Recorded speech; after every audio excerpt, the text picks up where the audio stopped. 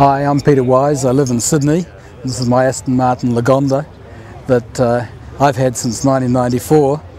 The car was built in 1981, or rather I should say it was finished in 1981.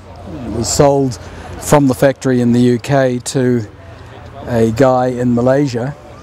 As I understand it, it was delivered to Malaysia and then the chap that owned it brought it to Australia, probably during the mid-80s, and then as I understand it, it was sitting on blocks in a carport overlooking the harbour where the salt air could get at it for the next 10 years or so. When I got the car, as I said, in the 90s, it had a fair bit of corrosion around the front end and the wheels were pretty square, or that's the way it felt when I was driving it. The bodywork was generally in pretty good condition, but there was some corrosion where the steel meets the aluminium body. The car weighs about 2 tonnes. It's the 64th car off the production line at the Aston Martin factory in Newport Pagnell. It was originally a slightly lighter colour and it had blue upholstery. But I decided after I'd had the car, probably about 10 years, that it needed a pretty good going over. I'd been playing with it over a number of years myself, but decided it really needed to be done professionally. And I didn't have the time nor the inclination and probably neither the skill to do it myself. So I engaged Concourse Restoration and Tuggerah to do the work for me. And it's taken somewhere between 2 and 3 years to do the whole car. It's completely back to its original body, and as I said, I've had the upholstery and the headlining and all the carpets and everything done. Mechanically, the car's been pretty good since the day that I got it. It's had a few little bits and pieces done to it, but it actually goes beautifully. It's got automatic locking on the doors, so if you take the key out and leave it, the doors lock on you, which is a bit of a trick if you leave the keys on the seat. The dashboard is pretty futuristic for a 1981 car. It's all electronic and not free of gremlins at the time that the car was built. This car has had the dashboard completely refurbished. I took the fittings out and sent it back to the UK and they completely redid the electronics, and it's now going pretty well.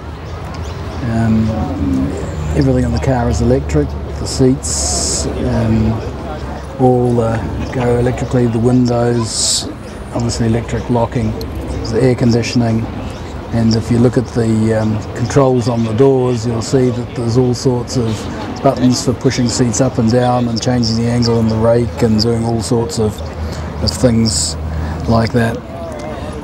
The rear windows are fixed, they don't open. And there is a moonroof on the car as well, which also doesn't open, but which is a standard feature of the car. As you'll see, it's a pretty big beast under the bonnet. Aston Martin V8 with all the usual Aston Martin trim. The headlights are recessed and they work electronically.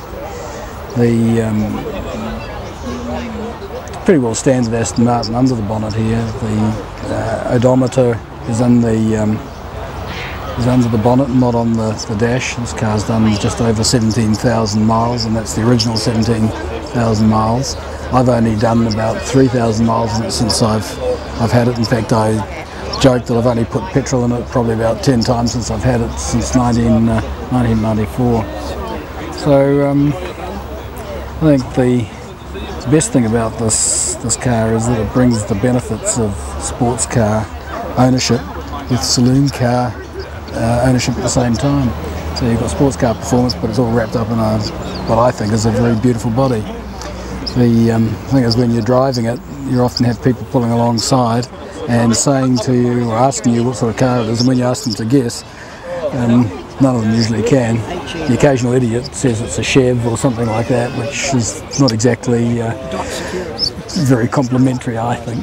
But anyway, I think as one of maybe 10 of these cars in Australia, it's pretty rare. And I've told my kids when I'm no longer on this planet they're not allowed to sell it, because I don't want anyone to ever know how much money I've lost on it.